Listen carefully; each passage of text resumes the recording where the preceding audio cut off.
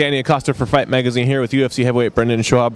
Brendan, you got this big fight coming up against Gabriel Gonzaga, the biggest test of your career. How are you feeling going into it? I feel great. I'm up for the challenge. It's definitely a step up in caliber of fighter. Gabe's a household name, and I'm just looking forward to the opportunity.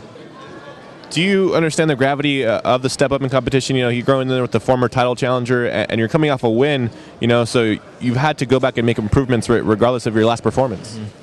Yeah, you know, for me, a lot of the fights, especially on the Ultimate Fighter and last couple of fights, I was just going in there. I was being a dog, man. I was just counting on my fighter's heart to go in there. I really wasn't sticking to a game plan, and now I'm more of a cerebral fighter, and it showed my last two fights. And Chase Gormley and Chris Tusher, who's as tough as they come.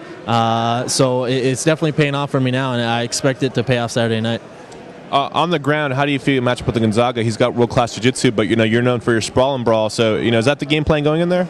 I'm not going to give anything away. Obviously, my style, I prefer to keep it on the feet. I'm pretty well-rounded. I'm no slouch on the ground. Am I a world champion like Gonzaga? No. This isn't jiu-jitsu, though. So I'm excited. If it does go down there, I'm comfortable. I've been put in some pretty bad situations before.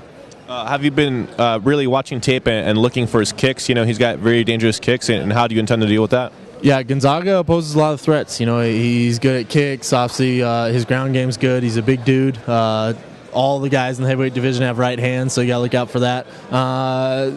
I've studied a ton of film on him, so I know what he's good at, man, and I'm well prepared for it.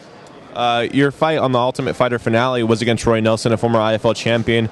You came on the wrong end of that fight, and you've really turned it up since. What about that fight has made you ready for a guy like Gabriel Gonzaga?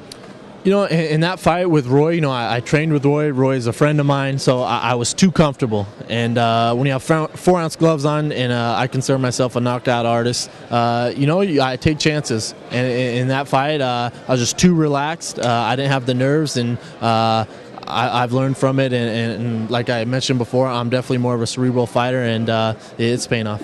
Having all the television exposure is fantastic. You're coming up to the pay-per-view now. Do you feel like this is your opportunity? This is the big chance for you to seize? Yeah, I think this is one of those fights where once my UFC career is all said and done, this is the fight where you look at it and you're like, yep, that's the fight that made him. So yeah, your career can go two ways in this fight, and I plan on going to the next level. Is your mindset going into this fight that, sure, that's Gabriel Gonzaga, but I'm the hybrid? You know what, man, every fight, with Chris Tusher, he's as tough as they come. Chase Gormley, Roy, and Gabriel Gonzaga, man, these are all tough guys, but they're not me. Brendan Schaub.